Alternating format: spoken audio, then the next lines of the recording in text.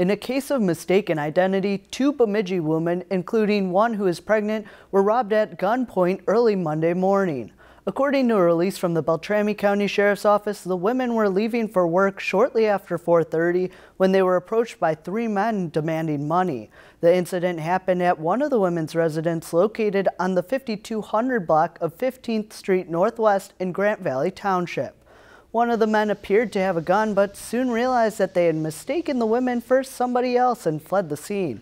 The women called 911, and shortly after, 5 people were arrested without incident. The sheriff's office says that the entire situation stemmed from a drug deal gone wrong.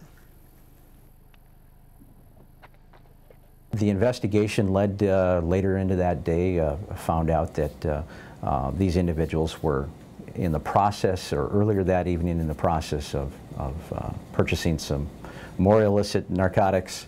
The person they were buying from, though, had other intentions and took their money and didn't supply the drugs. Investigators say they have recovered a BB and airsoft type gun used during the incident, which had the protective orange tips removed. All 5 are being held at the Beltrami County Jail pending charges of aggravated robbery. If you've enjoyed this segment of Lakeland News, please consider making a tax-deductible contribution to Lakeland Public Television.